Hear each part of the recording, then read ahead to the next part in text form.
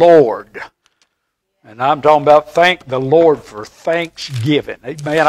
I don't know about you. I like to eat. Nobody else here like to eat? I like to eat. But you know what? I just love this time of the year. It's a good time for family. It's a good time for church. Good time to be alive. I thank God for just being alive in a day such as this. Amen. A lot of people today, they just moaning and groaning and complaining. And boy, hey, don't do that. In everything give what? Thanks, for this is the will of God in Christ Jesus concerning you. You want to know what the will of God is? The will of God is be satisfied with what God's doing with you when He's doing it. Contentment with godliness is great gain. He told that to a pastor. That's found in 1 Timothy, one of the pastoral epistles, writing to a young preacher. He said, you be content with such things as you have. He said, godliness with contentment is great gain. We live in days where people they're not happy anymore. Listen, God wants you to be happy. God wants you to be well adjusted. You say, well, we've got problems. Everybody got problems. Get a life. Get over it. Life's tough, all right? Learn to toughen up. I use that phraseology a lot. Suck it in, man. I mean, just suck that gut in and tighten up. Why? Because you're going to have to learn in life to take a punch. That's why he said over in Ephesians chapter 6, and having done all, he said that you might be able to withstand in the evil day. That word withstand means to take a punch. You live for God, you're going to take a punch. You live in this world and try to live right, make a difference, you're going to take a punch. But then he said, and having done all, when you come to the end of the ropes, you say, what are you going to do? Just stand there. Amen. Now, back. Folks, I don't have anything new to preach. God's been so good to us. Count your many blessings, name them one by one. Brother Harold's favorite song, 439. Count your many blessings, see what God hath done. Boy, I'm going to tell you what. We have been blessed. Amen. In more ways than you could ever count in a lifetime. We live in the greatest nation on the face of the earth. Great nation. God bless America. Thank you, Lord, for allowing us to be born here. Listen, you could have been born in Syria. Have your homeland destroyed. Civil war going on. Fighting over Russia, trying to get in there to get their foot in because they're paving the way to Israel. By the way, that's the end time. U.S. has withdrawn its presence. So we're now no longer much of a presence in Iraq, Afghanistan, Syria. Guess what's below Syria? Anybody know what's below Syria? Israel. Paving the way of the end time from the north, from Gog and Magog, down to the south, the land of the unwalled cities. See, they were walled cities back to 3,000 and 4,000 years ago. They're not walled anymore. We find this setting up. I thank God that we live in such a time as this. Now, a couple of weeks ago, I preached out of here on the blessed blessing the blesser. Everybody got that right out of chapter number 1. Bless the Lord, O my soul. All right? My soul and all that is within me, blessing God for the blessings that God has blessed us with. We need the blessed to bless the blesser. That's what this is all about. Thanksgiving is giving thanks to God, not just for what you've got, but for future. Trusting God. I don't know. Listen, we may lose a lot of our freedoms this next year. If we do it, I'm just going to tell you again, don't sit around and cry about it. You say, well, they stole the election. Don't sit around and cry about it. You just pray for the president, pray for the vice president, pray for those in authority over us, and you live for God and understand that God's going to control 2021 just like He controlled 2016 all the way up. All right? God's still going to be God. Bless the Lord, O my soul, and all that is within me. Bless His holy name. Verse 2, bless the Lord, O my soul, and forget not all His benefits. Thank God. Hey, I've got a job this morning that's got benefits. Got benefits with it. Thank the Lord for that. Hey, God's program is right. Hey, you live for God and God will take care of you. You live for self, you're on your own. And if you want to live in this world on your own, you're a foolish individual. I'm going to tell you that now.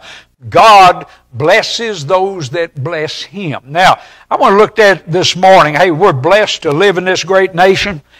I can say in a right way this morning, I have need of nothing. I really don't.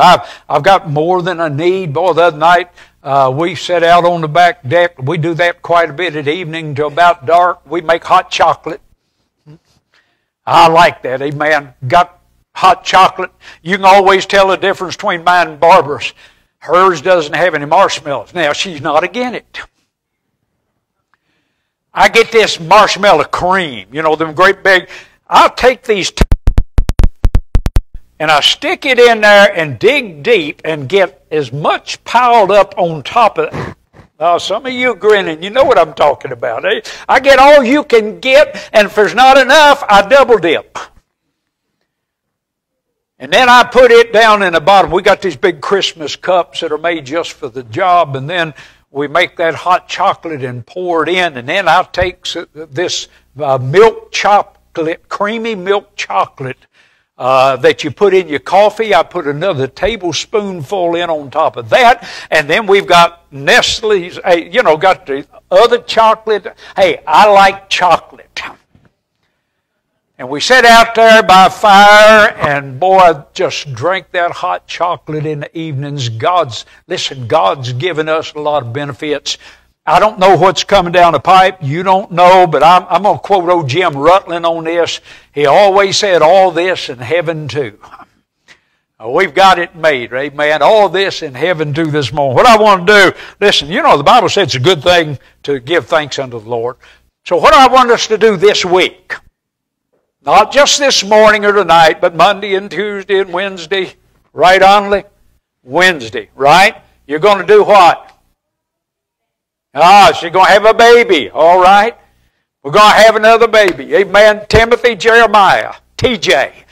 So now we got SD and now we got TJ coming. Amen. I don't know where PJ is, but they'll put the PJs on SD and TJ and put them to bed. But we're going to have a good time this week. Hey, I want you to just thank God. Thursday, it's a good day. Fine day. It's supposed to rain. Oh, boy, I saw jaws a dropping. It's going to rain on my parade. That's all right, amen. Just do like us. Just have it again on Friday.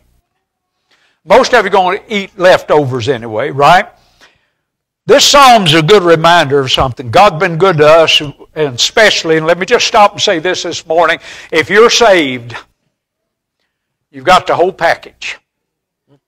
S-A-V-E-D. Know Jesus Christ personally this morning in a world that's gone nuts. So, you know, they look around here, they see evolution, they see accidents, they see randomness, they see explosions that create things. You know, boy, it takes a whole lot more faith to believe evolution than it does creation. Amen. All I see is just, man, God did this thing and He did it right. I'm going to start dealing with tonight in the book of Revelation. You see, we've been introducing Antichrist and the first 5 seals. The 5th seal is the souls under the altar. But seal number 6, we're going to find out tonight God's got something to say about this. Antichrist is not going to have his way. Boy, God's got it all set up. But I want to go over this psalm. In verse number 3 and verse number 12, we find something God does every day. Look at verse 3, who forgiveth all thine iniquities. Now, we're sinners. Saved sinners. That's all we are. Thank God we're not what we used to be, but we're still not what we one day will be. One day we shall be like Him, for we shall see Him as He is. 1 John chapter 3 and verse number 2. We'll see Him as He is. We'll be just like Him in that day. Thank God that day, Jude 24, we'll be faultless before the throne of His glory with exceeding joy to the only wise God. Boy, what a day that's going to be. But until that day, we still fail God every day. Now, I want you to notice what God does in that verse. Who forgives present continuing sense. Do you see the ETH? They don't. Boy, the beauty of your language in your Bible. Archaic my foot. It is frozen in time. It's Elizabethan English. At the height of the purity of our language, God gave us the Word of God, and it still echoes that beauty of that language. Forgiveth. That means He forgave you back here. He's forgiven you today. He's going to continue to forgive you down the road. There's not going to be a time when the forgiveness of God is not going to be available. Now, I'm not saying just go out and sin.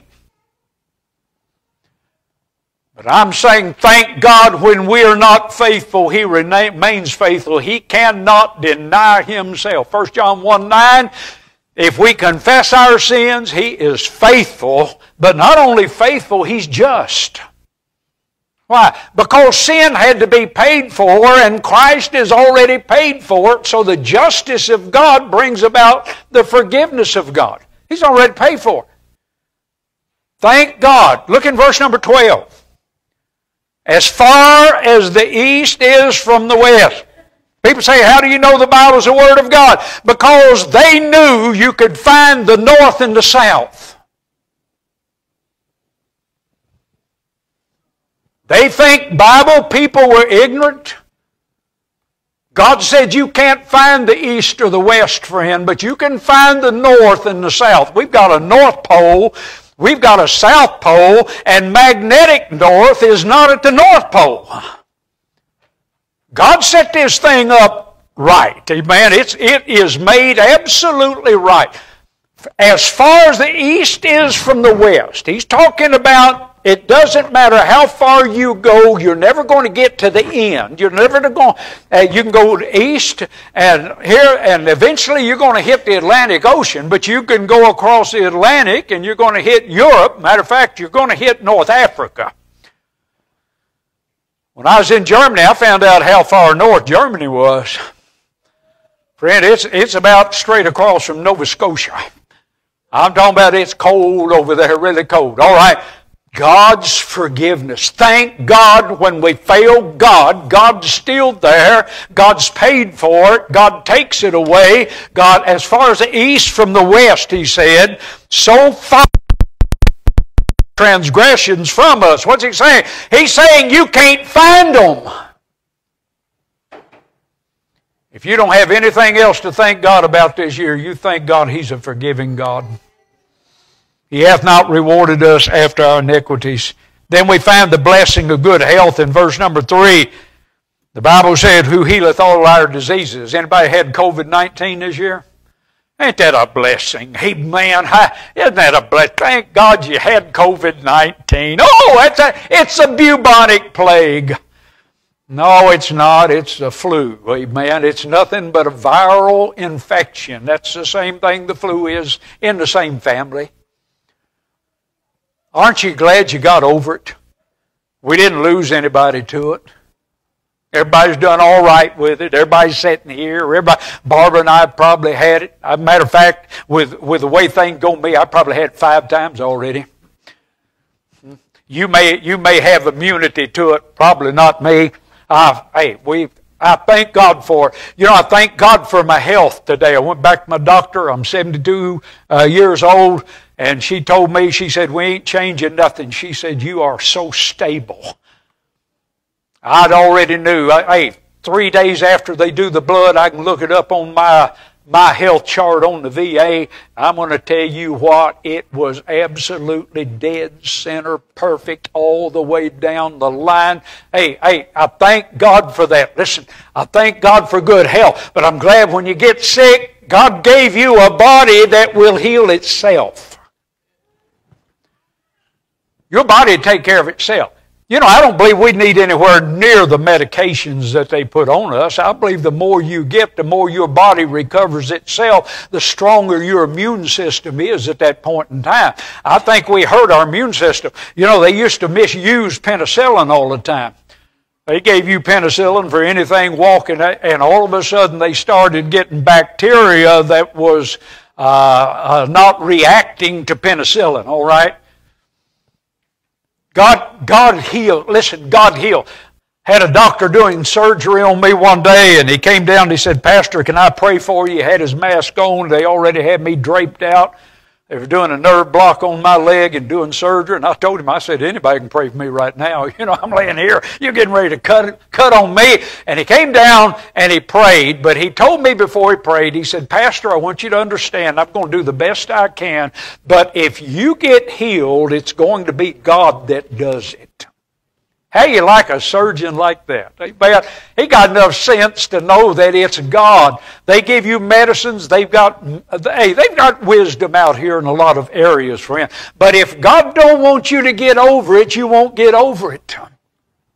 If God wants you to get over it, you'll get over it. I've often said, if God wants you to die, every doctor in South Carolina can't save you. If God wants you to live, they can't kill you either. Did you know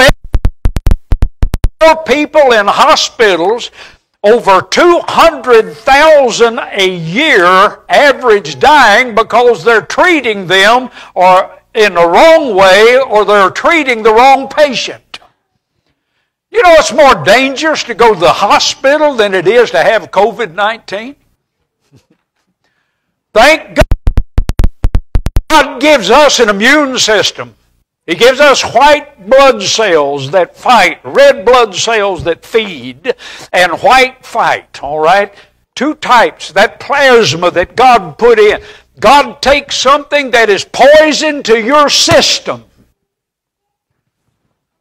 Did you know rust is a poison to your system? And yet God takes oxygen and God takes the iron that's in your blood and oxidizes that iron, and that's the way it carries that fierce oxide. It's a form of fierce oxide through your body, and hey, it puts that oxygen and that food where it belongs, and then it comes back in the form of carbon dioxide, and you exhale that and the oxygen back in it. Listen, I'm just saying this. God has fearfully and wonderfully made you. You say, well, how did God do it? God knew what you needed. And then I think, verse number 4, one of the greatest who redeemeth thy life from destruction. You know, I look back on my life, every one of us, I think, has got a self-destruct button. We live in days where people are destroying their lives. They know they're doing that. You know, they don't, go back to the masking situation, they don't want you to infect somebody else. But at the same time, listen, folks, people are going to get sick. People are going to get all this. Do you know what? We normally destroy ourselves. Did you know they're going to try and make it against the law not to wear a mask? But it's not against the law for people to smoke and kill themselves with cigarettes. Not against the law for them to drink and fry their livers, and it's not against the law for people to overeat and obesity kill them. It's not against the law for people that have sugar diabetes to go down here and get them a milkshake, or thank God get them a sundae, or get them a banana split down here someplace and eat all that they want. This God redeemed something. He saved my life. God saved my life in 1976. I'm not going to tell you I'd be in hell today. I don't know where I'd be. But I don't think I'd been living today. I was one of these, hey, not bragging on it, I was a heavy smoker. 2.5 pack cigarettes a day, plus working in the mines and sucking that coal dust in. I'm talking about 5-6 days a week. I kept bronchitis in my late 20s. I kept bronchitis all the time because I was a heavy smoker. You know what God did? God, two months after I got saved, God took those out of my pocket. God knew I'd never live. God redeemed me. God saved me. God saved my life in a lot of ways, not just physically, but spiritually years ago. I cannot tell you how glad I am to be in this pulpit this morning. He saved my life and He saved Barbara's life. God's been good. Oh, let me tell you something. God changes your life. Aren't you glad that God doesn't leave you where He finds you?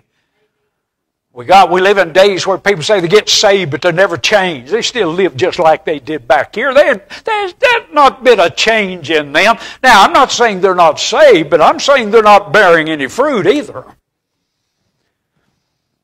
But I'll tell you what, when you come to God, you'll never go back the same way you came. God will make a difference in your life. He'll change your life. Will He change your life, Clifford? Oh, let me tell you something. He was a bad boy. Amen. I know all about him and Mr. Putman over here. He's kin to some of these folks. I'll kind of leave him alone. Amen.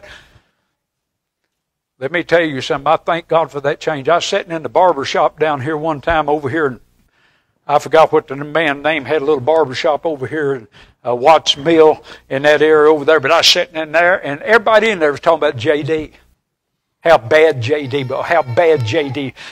Hey, J.D. Putman was bad. A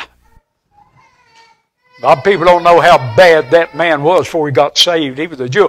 And they were sitting around, and I was listening to him, and all of a sudden I saw a guy walking in through the front door, and it's J.D. They got quiet. They're talking about it. Every one of them talking about J.D. I said, hey, J.D., I said, brother, are you still saved? And we started talking about God, and every one of them sitting over with their mouth shut, you know. Hey, I'm talking about God redeems your life from destruction.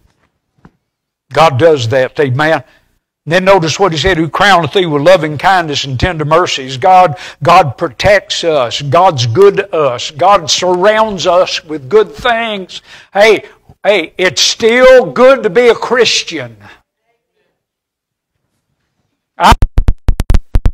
I'm Christian, Lord, than anything I know. Thank God. Hey, I thank God.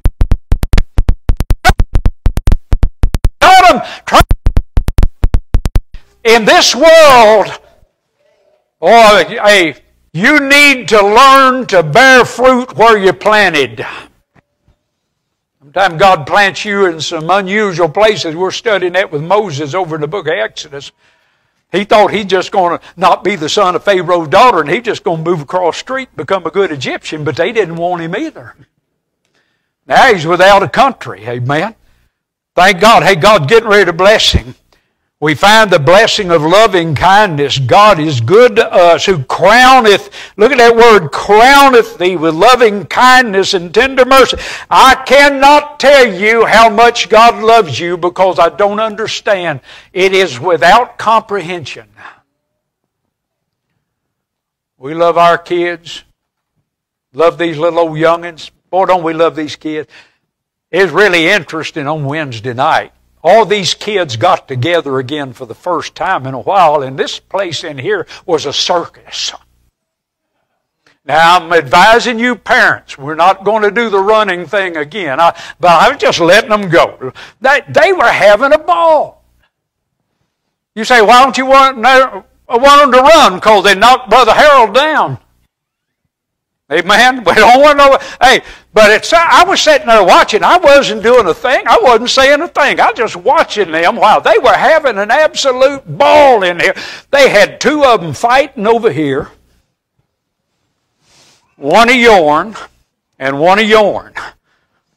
Them two boys were down in there. Y'all didn't even know it. They were down that aisle. They were tied up, looked like Dagwood and his, what was Dagwood's neighbor's name? But I mean, all I saw was feet and hands, and they were they were having a ball. Listen, God loves you more than we love your kids. Hey, I love your kids. These are my kids. I want you to understand that. These are my great-grandchildren. A lot of you are my grandchildren. One of the blessings of staying in the same place for 33 years as I have pastored the parents, I've pastored the children, and now have the blessing of seeing the grandchildren brought up and watch these kids. And boy, all of a sudden we got all kinds of little old kids in here. Thank God for kids. Amen. Hey, I'm still one. Amen. But we find in here that His loving kindness. Look at verse 5. Who satisfieth thy mouth with good things. Satisfaction. With good things, not bad things. Thank the Lord. You know, somebody gave us a box of chocolate brownie mix. That's a good thing, right? Barb said, now because all the calories, we ain't going to put any icing on it. She better watch mine. Hey, what's a brownie without icing on it? We're going, satisfies our mouth with good things. That's smart. Listen, are you satisfied? One of the greatest things in the world is satisfaction, is contentment. Boy, just go out and it's all right. Everything's all right. Your house is all right. Your car's all right. Your job's all right. Right? Huh? Thank God you got a job. And if you ain't got a job, it's because you ain't looking. Every place in town's hiring, they can't get anybody. Why? Because they're all milking the system. We're going to stay on unemployment as long as we can ride that thing out. If I couldn't pastor this church, tomorrow morning I would be out job hunting, and I would have a job before the day was over, even if it paid $7 an hour. I learned a long time ago, first thing you need to do when you're out of work is generate income. Generate it. Then you stay there until you advance to something else. You've got to generate income. You've got to get on that thing and you've got to go. Now, if you're laid off and can't get a job, that's fine. And if you're laid off making more than $7 an hour, then I'll just think you're doing pretty good for a while. Amen. But I want to tell you what, it's not an end to be achieved. We live in a land where welfare is an end to be achieved. A lot of people want to get on welfare and ride the system for life. You know why? They don't have to worry about a 401k. Their 401k is they're going to be riding the system when they're 90 years old. So they're going to be good to go in that area.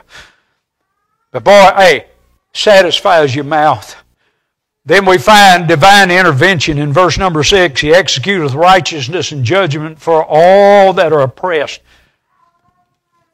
I want to help you families that are in a little problem right now. It will eventually be gone. And when it's over, it'll be all right. A lot of things in this life need to be straightened out, don't get straightened out. But I want to tell you what, one day it will get straightened out. God's going to straighten it out. God's going to take care of us. You know, He said that we're not to seek vengeance. He said, vengeance is mine, I will repay, thus saith the Lord. God told us to have a forgiving and a loving heart, and that's what we do in our life. We have a forgiving and loving hearts. But I thank God for divine intervention. I thank God for His mercy, His wisdom. I thank God this morning for His sovereignty. I'm glad God still owns this place. You know, they're trying to throw God out of His world. Oh, good luck with that. And I don't even believe in luck. I believe providence. I don't believe there's good luck or bad luck. I know there's chance, but that's not luck. It just sometimes bad things happen to good people. Sometimes good things happen to bad people. But let me help you with something. Neither one of them stay that way. God will bless the good people and God will curse the bad people, and that's just the way this thing works out here. But I thank God this morning and this next year that our God will still be God. Everything is by Him, through Him, and to Him. You know what that means? It means everything is God's. Give your life to God. Give your love to God. Well, one of the amazing things Dr. Caneb loved, she loves my wife. She said, I miss her because, boy, Barbara's always sitting right there with me. And I go in there, I told her, I said, she's scared to death that you're going to tell me I got stage 4 cancer, and I'll come up and I'll say, nothing, just a little cough, it'll go away. Barbara wants to make sure she gets it right. Huh? You women know what I'm talking about. The men, oh, that ain't nothing. I can handle that. Amen. She comes in there, she listens. But she knows something. She knows how much I love Barbara Lynn. We did a lot of talking about Barbara Lynn. Thank God for that. I thank God for God's justice and righteousness in our lives. Listen, are you satisfied with your life today? What's Thanksgiving? It's Thanksgiving for what we had. It's Thanksgiving for what we've got. But it's Thanksgiving for what's coming down the road. Thanking God. In everything by prayer and supplication, that's asking with thanksgiving. You're asking with thanksgiving before you ever receive it. Let your request be made known unto God. We'll quote that on Wednesday night. Boy, I thank God that God's been good to us. This week, you reflect on that. Between now and the first of the year, boy, we got Christmas coming. Hey, I hope it snows. I'd love to have a white Christmas in South Carolina. Not a big snow. 18, 24 inches would be all right. Amen.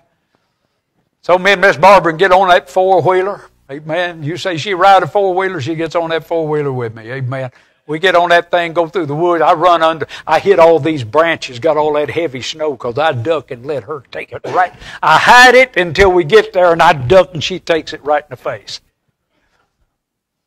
God's been good to us. God's been good to you. Don't you complain today. Don't you complain this week. God's been good to you. Amen. Let's stand. We're going to have an invitation. We're going to go back here and eat. We could spend all day long in Psalms 103, but I just want to reflect. Listen, God